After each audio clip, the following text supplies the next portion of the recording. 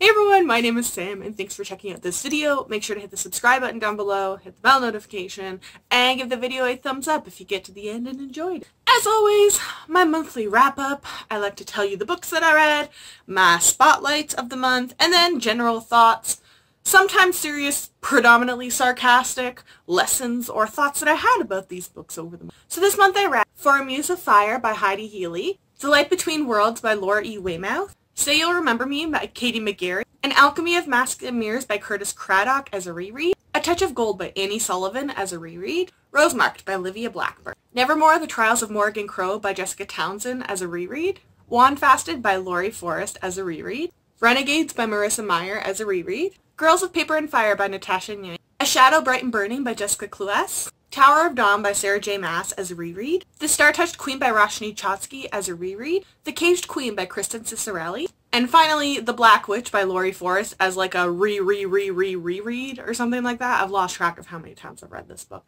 but I reread it again. So this month's spotlights were actually pretty easy for me to pick out, and just to pick out one book for each category really, so that does not happen an awful lot. So my most surprising book overall, good or bad, was For a Muse of Fire by Heidi Healy. Now, part of the reason was being that this was not exactly what I was expecting. Like, I knew it was supposed to have like some history elements and some magic and some dragons. That's really all I kind of knew.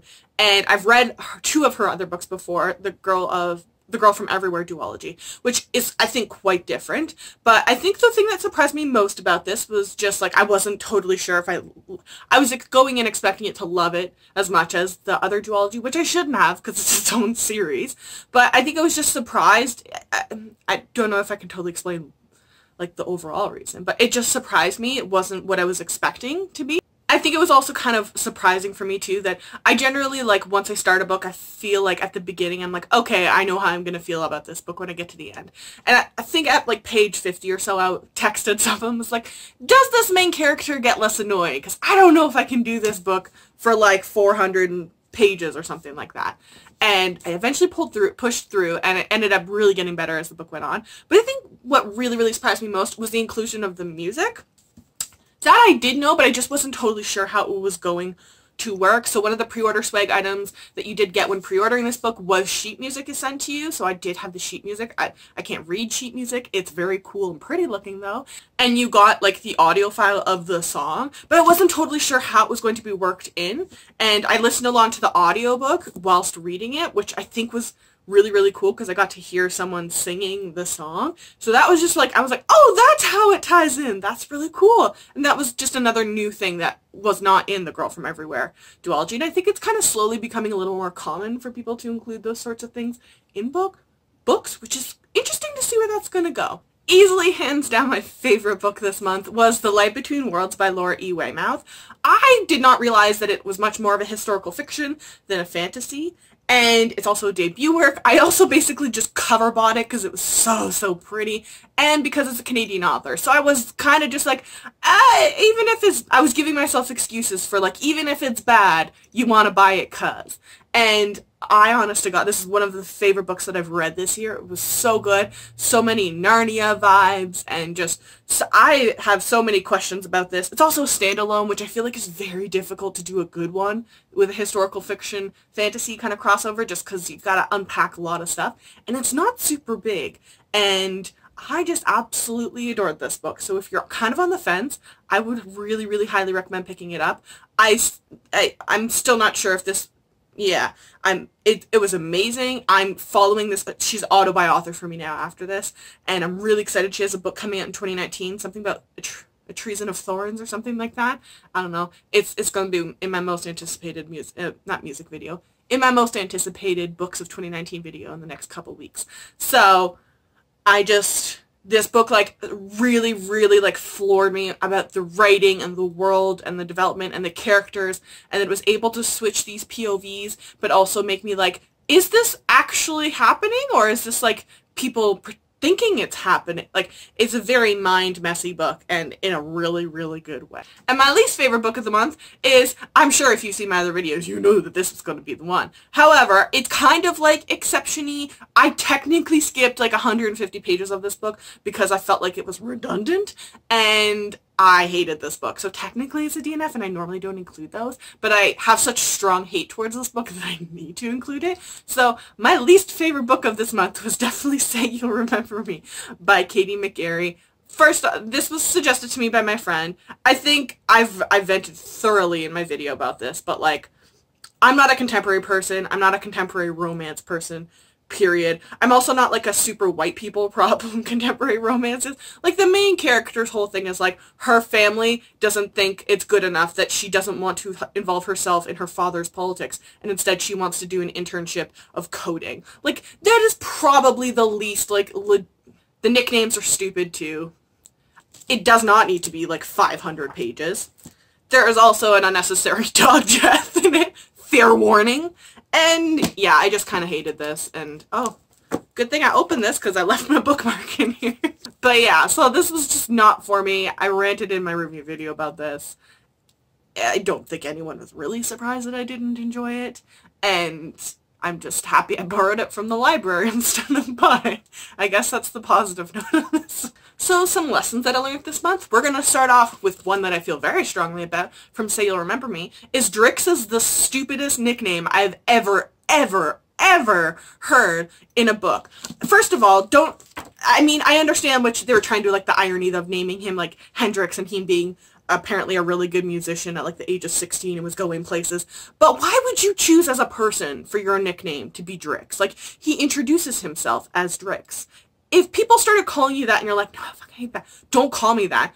Come up with a different name. Even go with Jimmy, because you could see the Hendrix in the gym. That would make sense. Drix, no. Also, stop naming your children very white people names, but then like just changing the spelling to be excessively stupid. Like this main character, oh, what's her name? Ellison. E-L-L-I-S-O-N. No, you pick Ellie or Allison. Don't change the A to an E and be like, oh, we're cultured, we're hippies, and, you know, we're probably raw vegans or something like that. Don't do that. Stop doing that to your children, okay? People hate it. It's like the equivalent of that mom who was in the news because she named her daughter A-B-C-D-E, and then someone made fun of her, and then their defense was like, it's pronounced Absidy, as if that's supposed to be some defense. Don't do that, okay? Just don't. For Muse of Fire, for some reason, specifically this book, made me realize that I want my Patronus to be a dragon. The Light Between Worlds also made me realize how few books, especially in YA, get pretty covers, and then those covers make sense. Like, not people just standing on the cover, like, I don't know, like all the Throne of Glass books and all the Cinda Williams Chima books and all the, the Fallen Kingdoms books. And I'm even reading Assassin's Guide to Love and Treason right now, and it's just two white people standing on the front cover. That's not real cover, first of all. The Assassin's Guide to Love and Treason is cute, I'll give you, because all the doodles on it. But just, no, that's lazy. This is an actual cover. And then there'll be pretty covers, and then you read it, and you're like, I don't understand the point of this cover, though. This one actually makes sense. I'm so, like... And then I looked at the UK cover, though, and I looked at it, and I went, the cover doesn't make sense. And I've read this book now. So, you know, props to the US North American cover designer and publisher on this one, because y'all did good. Also, it's been like 3.5, probably almost a month now, weeks, since I read The Light Between Worlds, and I'm still not sure if that was a historical fiction where the people were actually, like, going to a fantasy Narnia land, or if that was a historical fiction of children during World War II, and they were using a made-up land in their head, like making up Narnia, in order to cope with the after effects of World War II. I still don't know, and it's gonna bother me.